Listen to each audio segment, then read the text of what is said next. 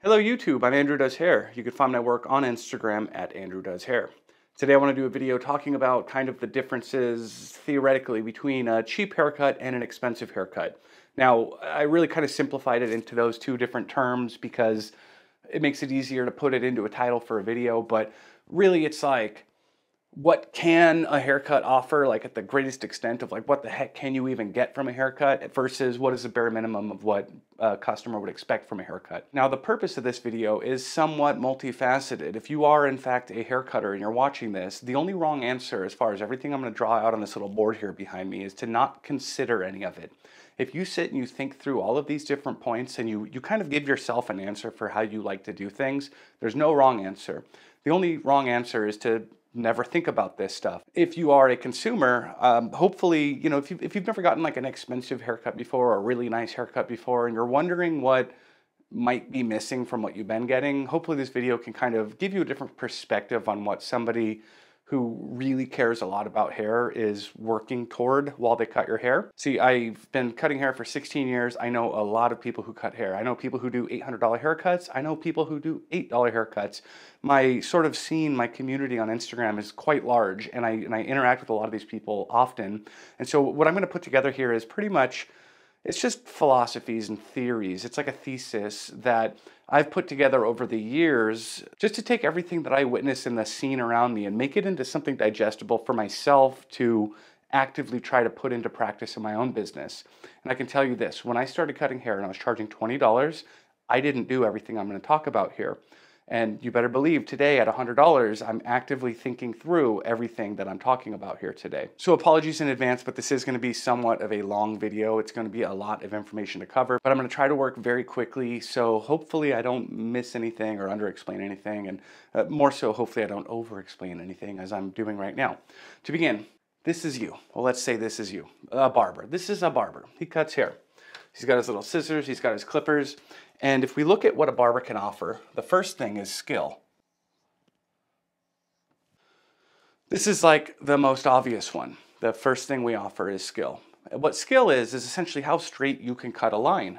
Somebody who doesn't have a lot of skill might try to cut a straight line and it doesn't end up very straight.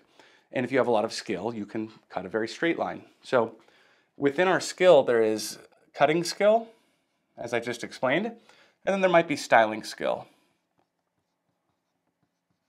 That's kind of really it. Like what we do, technically speaking, is we cut hair, we style hair. And anything beyond that isn't necessarily skill. So if we were to look at pretty much any haircut place ever, and just imagine what is the bare minimum that we expect from one of these places? We expect at least skill in the cut. We don't even need to expect skill in styling. The very least bare minimum thing is we want skill in the haircut. And so in so many parts of the barber industry, there's this mindset that, here, I'm going to steal something from Tony Northrup. Go check out his YouTube videos. He's a photography guy. But he said something about photography that really like punched me in the side of the head. He said in photography, people know the score, but they don't know the rules. Meaning you can look at the photographers who are like doing stuff and shooting celebrities and have a lot of followers. And so we can see the score, who's doing well, but we don't know the rules about exactly how to get there. And the reason it punched me in the side of the head when I heard that is I was like, oh my gosh, that's haircutting. There are tons and tons of barbers and stylists out there and consumers and just people in general who think that haircutting is like this meritocracy built on the skill in the cut. And that's it. No more, no less. And there should be no more, no less. And this is just incorrect. So we can look at haircutters and we can see the score. We can see who is charging more. We can see who has more Instagram followers or more likes or who's cutting celebrities or whatever metric you might look at to go, oh, this person looks like they're successful at cutting hair. We can see those things.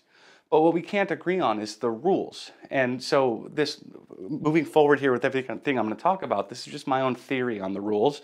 But there really is no solid set of rules. However, what I'm going to talk about here has definitely helped me in my own career to go from $25 haircuts to $100 haircuts by actively trying to pursue these things. So the next thing that we can offer, aside from our skill, is our hospitality.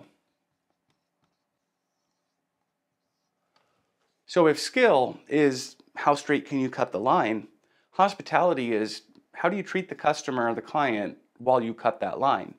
And your hospitality starts from the minute somebody tries to book with you. If you're hard to book with, that's not very hospitable, is it? If it's difficult to book with you and then you're working in a location that's very hard to find, that's like right off the bat before they even get in the chair, there's some level of displeasure involved in getting in your chair.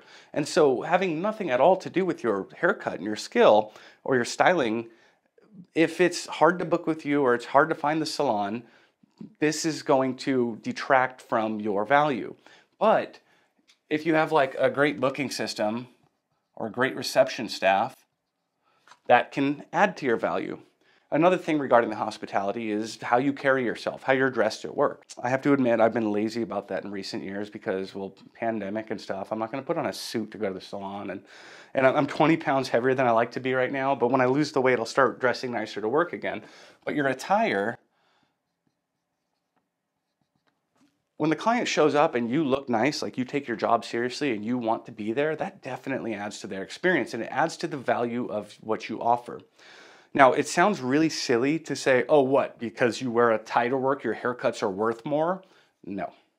Because you wear a tie to work, it signals to people that you care about being there and you're happy to see them and you take what you're doing very seriously. And people who want those things in a haircutter, they want a haircutter who just cares the absolute most that they can care. And they're not just like doing the bare minimum of trying to do the best cut they can do, but they're also thinking about the other things. When it's apparent to the customer, if those things matter to them, they're going to like you more than the next barber. Another thing is the music in the salon or barbershop. You know, keep it tasteful, keep it classy, keep it cool. I would have to admit that over the years, I've noticed that if I happen to be playing like, I don't know, the Jesus Lizard in my salon when a client comes in and he happens to be a Jesus Lizard fan, you see there's not a lot of sound there. But if a Jesus Lizard fan walks in and he hears me playing the Jesus Lizard, he's like, oh, dude. And we're like homies like right away. And like 10 out of 10 times, they end up becoming like diehard fan clients. And this is not to say like, hey, try to play the most obscure indie rock music that might attract other people who like that. It's like, just be mindful of the music you're playing and what it's making your clients feel like. If you're playing like gangster rap, expect to get people in there who like gangster rap. You know, if somebody goes in there and gangster rap makes them uncomfortable, they might not come back. And it has nothing to do with how good your cut is. It has everything to do with your hospitality, how you're treating them while you cut the line. But it's something to think about. If you're the type of salon or barbershop to offer your client like a beer or a coffee, that is huge.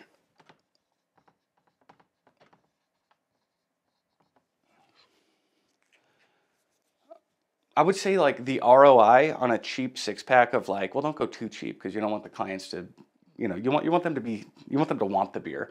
But you know, if you go spend $10 on a six-pack and like for every day that you go to work, this could in some weird long way linked to all of this eventually lead to your haircuts earning $300 more per day.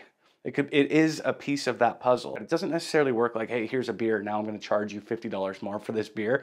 It's more like the clients who appreciate that and look forward to that. It's just another thing on the checklist that the subconscious checklist that they don't even know they have, to where when they come in, they feel important, they feel accepted, they feel like they're a part of the whole thing happening there. Like getting a haircut at that point is a little bit less of a routine chore and a little bit more of a getaway from their routine chores. And something as simple as just offering a beverage can do that. I would say that the decor in your salon or barbershop has a lot to do with this. I've actually been into a barbershop that had literal like lawn chairs in the waiting area. And they were like, yo, just sit in the chair and wait. And it was like a literal like go to Target and get the set of lawn chairs. And they looked like they had been out in a lawn before. And I was like, dude, I actually ended up getting a decent haircut from there. But I did not expect to. I walked in there, I saw those chairs, and I was like, oh my gosh, like this is probably not gonna be good.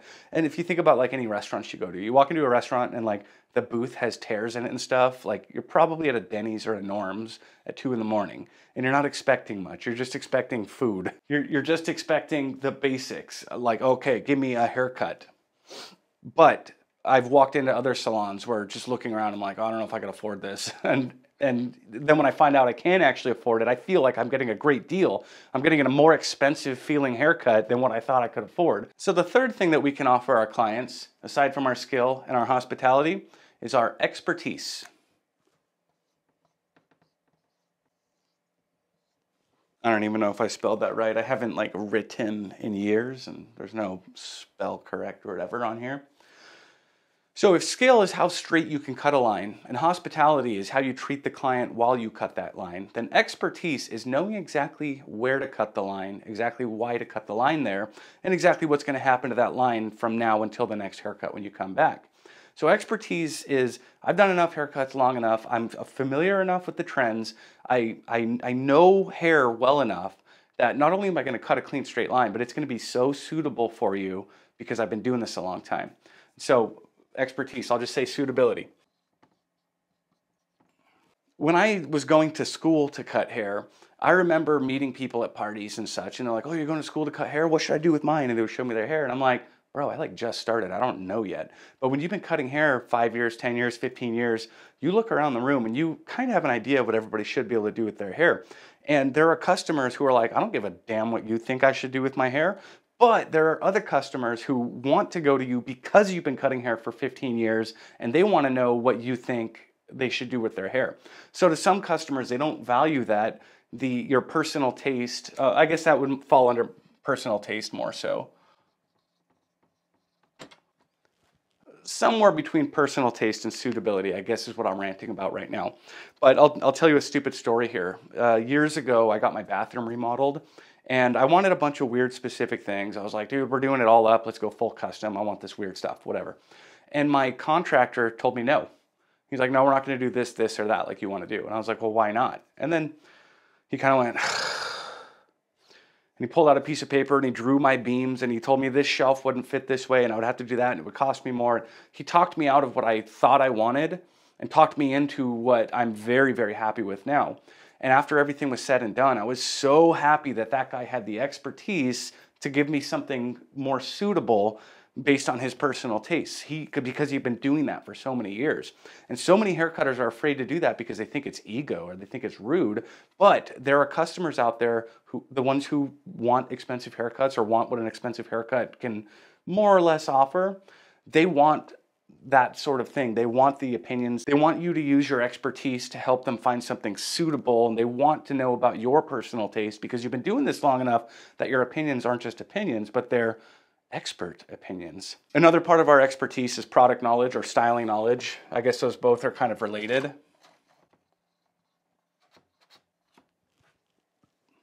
A friend of mine who cuts hair in New York, Mari DeMonte, she told me this one time and I was like, oh my gosh, that's brilliant. But she was saying that when she gets a new client in the chair after the first appointment, she gives them her card with her phone number on it. And she says, I'm your Google now. If you have any questions about your hair or products or anything else, you don't Google it. I'm your Google. And I was like, that's smart. I'm stealing that. And I have stolen that. I tell my clients, if you have any just message me on Instagram or text me or whatever. I want to, like if you're in a grocery store and you're not sure which product is going to work, of course, the best product is my product, the one I'm using on you. But if you have any questions about your hair, product knowledge, or styling information or anything, I'm your Google now. You're paying me for your haircut. You can reach out and say, hey, I'm styling my hair and weird thing's happening here. What can I do? So like styling information, product information, that is a part of our expertise that we can offer, but not every barber offers. So believe it or not, this was actually the kind of short condensed version of this lecture. I used to do this similar kind of chart here where I would fill out a 45-minute space at trade shows and seminars and things. But this was like the condensed version. And the point I want to make with all of this is, look, if you're going to go spend 15, 20 bucks on a haircut, at the very least, your expectations are probably you want some skill and a haircut, right? But if we're talking about a $100 haircut here, you either don't know what your expectations would be for $100. Like, what the heck do you even get for $100? This, in most cases, at least in my case, I think about all of this. And looking at other expensive haircutters I know, they are dang sure of all this too. Like, none of it happens by accident. And so like all day long on Instagram, when I'm looking at other barbers, and I would imagine other barbers are just judging each other's cuts. I'm looking at the decor in the background. I'm looking at the way that they write. I'm looking at the way that they communicate to their clients and what they're putting out. And it's like the value of a haircut is so much bigger than the skill in the cut. I forget what year this was, but a number of years ago, Sports Clips was the fastest growing salon chain at the time. And I remember reading their mission statement at that time and going, yep, dang right, because in their mission statement, and I'll look it up, and if I can find it, I'll put it on the screen here, but paraphrased, it said something about reinventing the haircut experience. It didn't say anything about doing a better haircut. It didn't say anything about reinventing the haircut. It was all about the experience of the haircut. And by doing that, they were at the time the fastest growing haircutting chain in the world. Because I think subconsciously, every client kind of wants all of this, but consciously, they know they want this. And so the barber who is only conscious about this as well is going to have a hard time being worth more than just this. But I'll tell you this, for $15, in probably any town, you can get a perfect fade. You can get a technically perfect fade for about 15 bucks. So if you're a hair cutter and you want to be worth more than just this, you have to consider all of this other stuff and think about how you want to construct it and build it and gear it and aim it toward your customer. Here's an interesting little bonus point that I noticed. I used to kind of have a lot of beef with YouTube, and I hated YouTube and I didn't want to do it for the longest time, and like YouTubers kind of were cringy to me. But I realized after I came up with this a long time ago that there's this sort of line roughly here where everything below this line you can more or less get through a screen, and everything above this line you can only get in person. I would say more often than I see a barber or stylist offering everything, I see a barber or stylist who's really good with their skill and really smart about their hospitality, but not really being egotistical enough to put their expertise out there and say, here's what I think and here's what I think looks good. They're afraid to do that. So I see these two being hit a lot more often than I see all three being considered by barbers and stylists.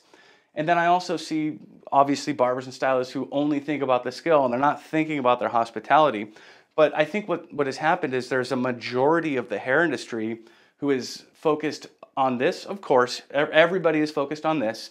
Some people also focus on this. And because so few people focus on this, there's this blue line here where under this line, you can get this stuff. Like if you go watch Bluemon on YouTube, he offers advice on style and how to use products and here's what my personal tastes are.